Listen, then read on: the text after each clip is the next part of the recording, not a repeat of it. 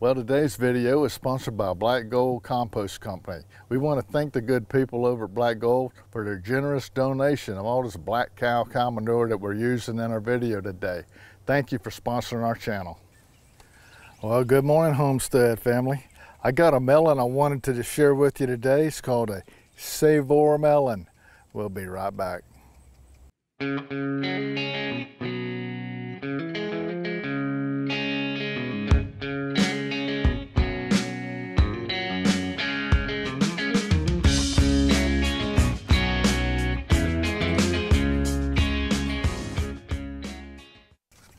Well, welcome back, friends. I got my Savor melons planted in a tray, ready to grow. I got my seeds at johnnyseed.com, so if this sounds like it might be a melon that you're interested in growing this summer, get the seeds over at Johnny's, check it out, and give it a try this spring. I just wanted to share with you a little bit about what this melon's like, what you can expect. Again, I have never grown this before, so this is a first for me. I like to try new things every year in the garden, and this year this is something I'm trying for the first time.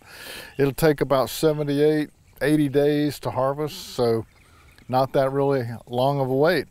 And the fruits that you'll get off of this, you can expect them to be about 2 pounds, which is a great size for a personal melon. And the skin itself is kind of a grayish green, and the sutures around the melon will be kind of a dark green, and the flesh inside is actually a real bright orange. So, and it's supposed to be very fragrant too, so I can't wait to see what it smells like. But anyway, when these fruits are getting ready to harvest, the skin itself will turn kind of a pale yellow.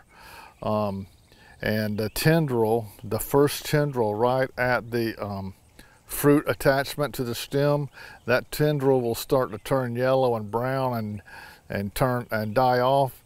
That's pretty much ready to harvest. So I grew a whole tray of this simply because I want to put some in the earth bed over in the melon garden, and I want to put some on the trellis and see how they do on a trellis, being that the fruit's kind of small. I really should have no trouble growing these on a trellis. So we'll try it both ways this year, and we'll see how it works out, and then we'll do a taste test. So let me get these over to the seed rack so we can get these things germinating. Well, there we go. Got our Savor melons in the seed start rack off and running. We'll be back in the days ahead, and we'll watch this all the way out to harvest. We'll see you soon.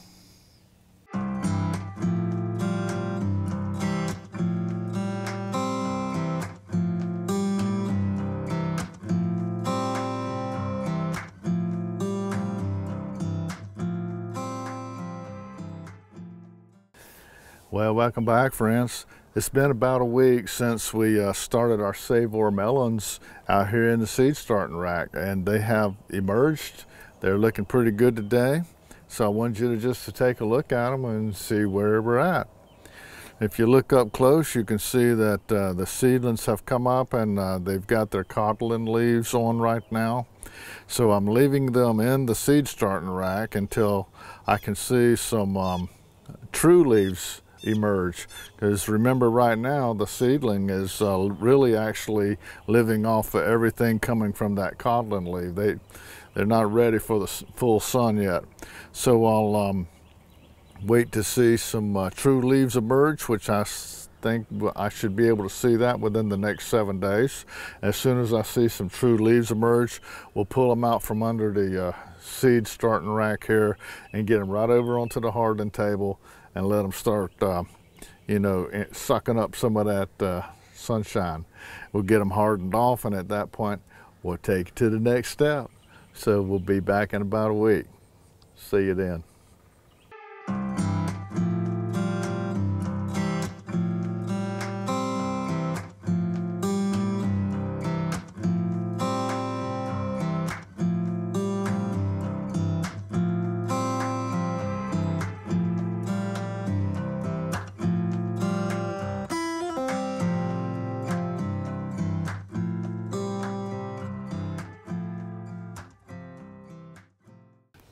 Well, welcome back, Homestead family. Our Savor melons have been growing for 17 days and they are ready to go. I've got 2 true leaves on each plant, so I think I'm pretty much ready to get these guys over in the trellis and also in the melon bed in the ground. I want to try it both ways this way this year, since we never grown these before. So we'll try some on the trellis as well as in the ground, and we'll see which one seems to be the easiest and best way to grow for us. So then we'll know from then on. So let's head over to the trellis. I just got through prepping one of the trellis beds a couple days ago, and I put in my spaghetti squash out there on part of that trellis. So I want to use the other end of that trellis to experiment and test out the Savor melon on it, and then we'll head over to the melon bed and we'll put in some mounds of melon. So let's get started.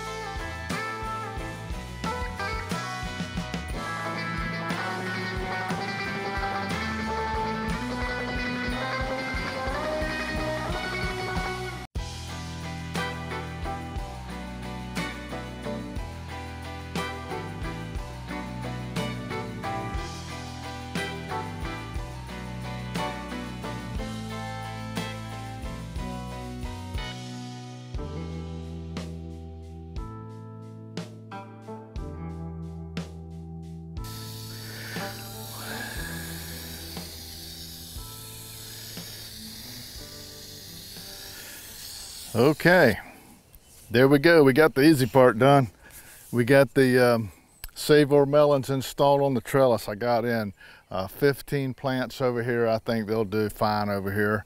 So I got them fertilized with the bone meal, the blood meal, got it staked up with the bamboo canes, ready to start making its way up to the trellis. So let's head on over to the melon garden over there and see if we can't pick us out a place to install the remainder of these plants over there in the ground. Let's head on over. Well, this is the melon patch. I guess y'all remember a few years ago when we built this, and since then I've added a silage tarp that covers the entire patch. And instead of taking this tarp off, what I'm going to do is leave the tarp right where it is, and I'm just going to cut a hole in the areas that I want to install a mound and of soil, new soil, and that's where we'll plant our melons and allow them to run all over this silage tarp. And then I don't have to worry about weeds just taking over this whole bed and smothering out my melons. So what I'll do is I'll mix up some of our container mix, you know, the 3 equal parts of peat, black cow manure, and some potting mix, just like we always do when we're doing container plants. And I'll do that same mix and formula right here in the hole in the bed. Because remember, underneath this bed, underneath this silage tarp is nothing but Florida sand. So terrible to try to grow stuff in. So with watermelons and melons and that kind of thing, the sand is kind of pretty good, you know, so we'll it kind of likes that sand, so we'll mix that in, incorporate that in with that sand under there, and add in some bone meal and some blood meal, and I think we'll be pretty successful with our Savor melons. I think we can probably get maybe just a couple of rows here is all I really need. I think I've only got about 15 or 20 plants left, so that's plenty, because in each mound I want to put, you know, a couple of plants to let them grow from there. So let's go get the wheelbarrow and get some ingredients, and we'll start getting this job done.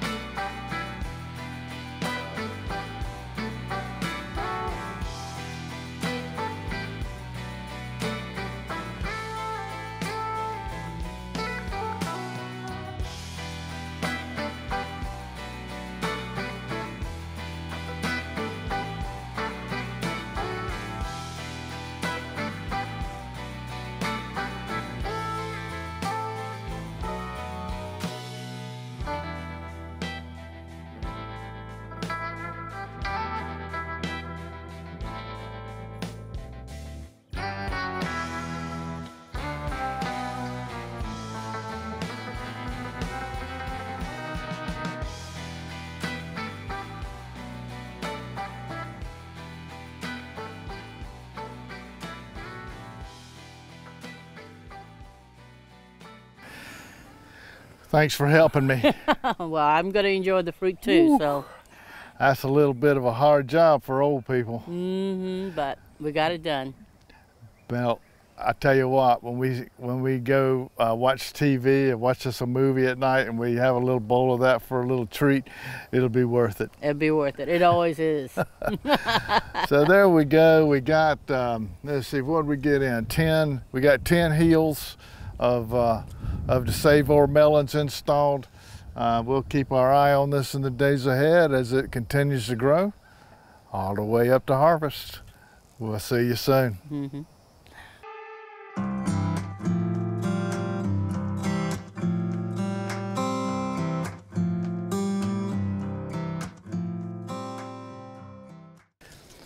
Well, good morning, friends. Welcome back. Our Savor melons out here on the trellis are doing really pretty good. It's been 5 weeks since we planted them out here, and I wanted to let you take a look at how they're looking. They are running across the ground, which is what is natural for them to want to do. They want to run out laterally and flat and long. So what me and Nancy need to do, it's time for us to come out here in the next day or two, and we're going to take these long runners that are trying to crawl out of the bed here, and we're going to help them up against the trellis and tie them on with a little piece of garden twine to help them get a start. Once they get up there and they lay against that trellis a day or two, the little tendrils will find it and they will climb themselves at that point. But they do need a little help to get them going. These plants are doing a little bit slower than the ones that we put over in the earth bed. And the only reason for that is this is the first year I've used this bed, and I just amended it with the black cow, and it usually does much better the second growing season that I start a new bed. The first growing season does okay, but once I do the second growing season, I hit it with the black cow again and incorporate that in with the existing soil from the year before, and they seem to do you know, like twice as good. So it's not surprising to me that these plants are a little bit smaller than the ones over there, because that bed over there is a little bit more established. But anyway, as I can see, the bees are working in these little blooms. They're covered in blooms, and it's going to be an exciting day in the days ahead. So let's head over here to the melon patch. Let's take a look at the Savor melons that are growing over there in the melon patch. See you over there.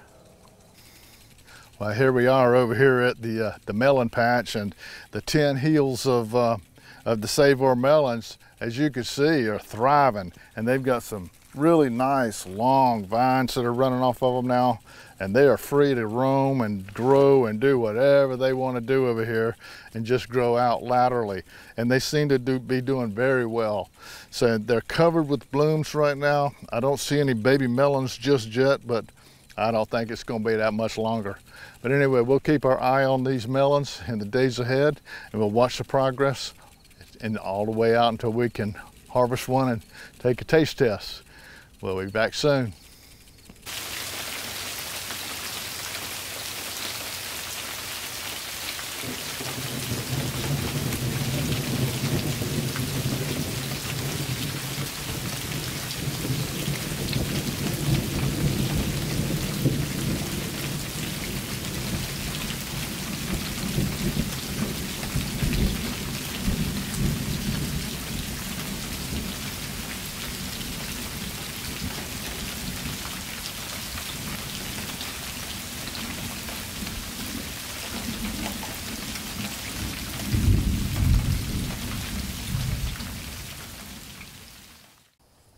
Well, welcome back, friends.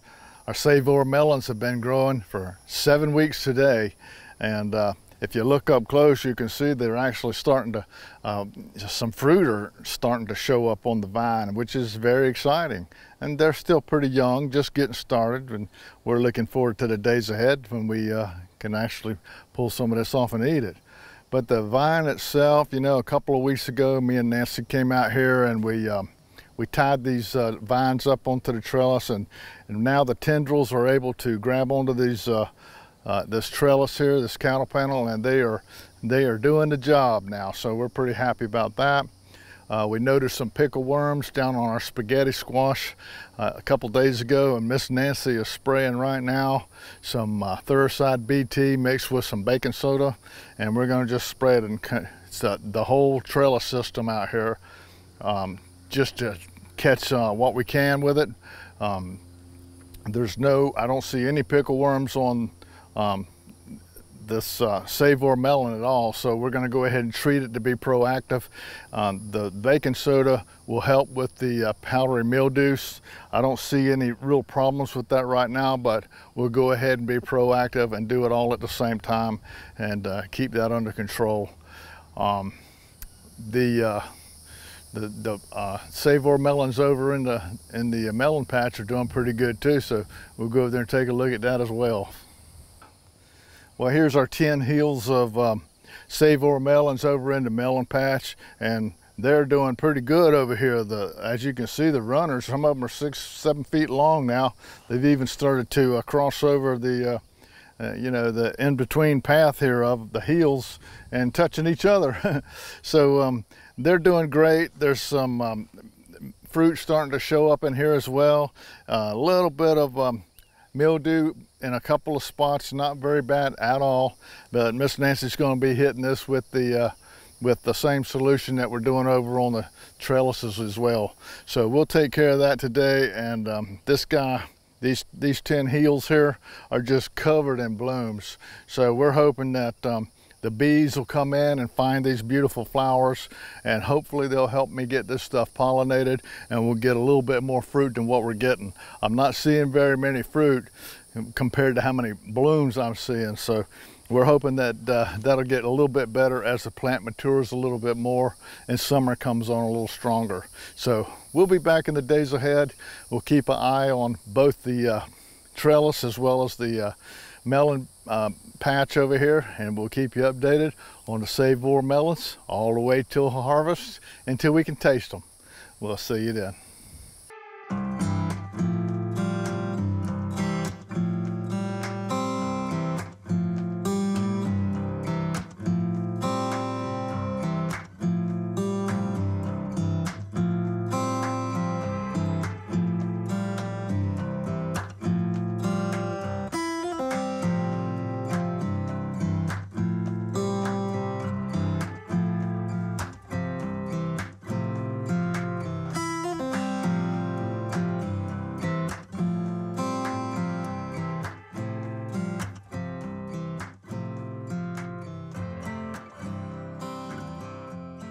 Well, good morning, friends.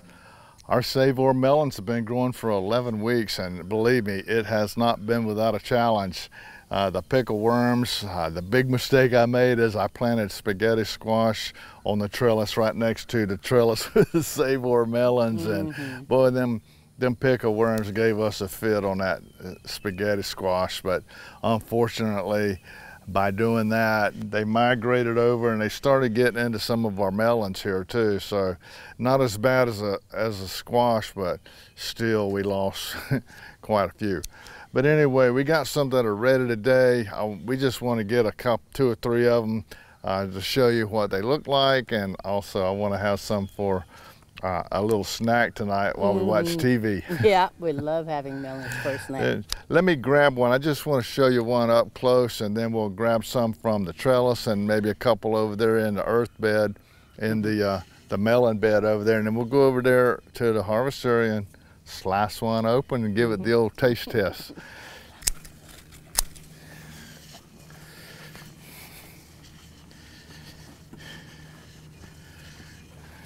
Here's one right here I wanted to show y'all. I don't know if you can see this right here. You see this tendril that's right next to the fruit? This first set of tendrils, you see how they are dyed back and browned? Let me get the leaf out of the way. See the tendrils? When you see those tendrils dye back like that, they're the first tendril from the fruit stem, and you pretty much got yourself a good ready to go fruit. This one, you can see that the fruit has changed colors a little bit, and you see the lines in here that are turning a little bit dark green. That means it's pretty much ready. And as you can see, they're not very big. It's like a little personal, it's a personal snack, personal fruit. So let's go ahead and grab a couple more of these, and we'll head over to the harvest area.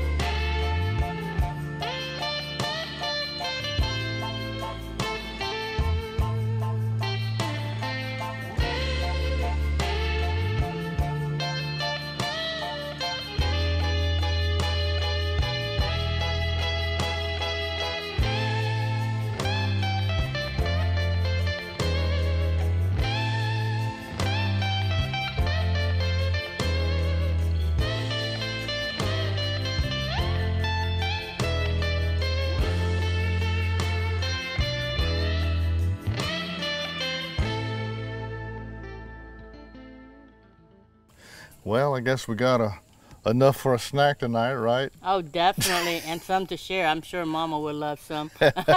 We got a whole bunch of them. Yeah, we got plenty more out there in the garden we didn't pick yet, but they grew just as well on the trellis as they did the earth bed. It's just you got compromised by the pickle worm over there, and the melon patch. It was much further away. It's like 50, 60 yards away from the trellis over there, so they didn't get to them. But anyway, I thought we would let's cut one open and just do a little taste test on them, okay? All right. I love melons.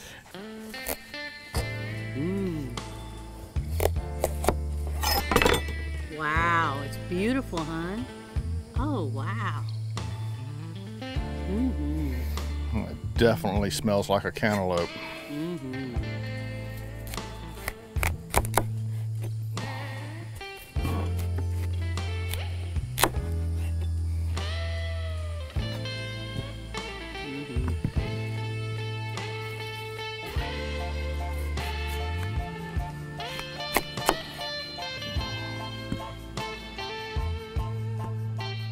Well, let me get you some of these seeds out of here.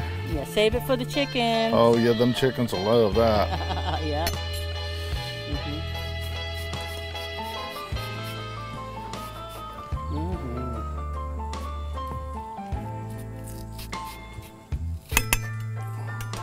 I didn't do too good of a cut job there. That's all right. You're doing fine. There you go. Mm-hmm. Let's see how you like that. Okay, we'll both try it. Uh-huh. Okay. Mmm, sweet. Good. That is sweet. It tastes like a crunchy cantaloupe. Mm-hmm. With something else. Mm. It's not quite a cantaloupe, but I don't know. That's pretty good. It's pretty good. Mmm. It's good. Mmm. I like it. Very juicy. Mm-hmm. Wow, it's so good. I would go as far as to say we need to grow this again. Oh, definitely, definitely. We're gonna grow this from now on. That and chummy. That was a pretty good little tasting melon. Mm. You know, it has, you know, a beautiful inside, and it cuts up just like you do a cantaloupe, and it tastes really refreshing. I really like it. You know what else is what you keep saying all the time is you could just smell how fragrant it is around the house and everything else with these. That's very fragrant. Yeah, so it's like you don't even need room fresheners. You could use this. Yeah, you save money on air freshener if you leave some of these laying around the house. Yep. Anyway, we thank you for watching. I hope you enjoyed our little journey on this experiment for our first time growing a Savor melon. And I love to try something new, at least one or two things every year, new in the garden, just to find and discover new things that you like. And this one is definitely a good discovery. I think it tastes just great, and I hope that y'all had fun watching it and following along with us, and that maybe our video brought a little smile to your face and a little joy to your heart on this day. So until me and Nancy see you next time, always remember, by His hands we are fed. Give us, Lord, our daily bread. Amen. Have a blessed day. Ooh, this is so good.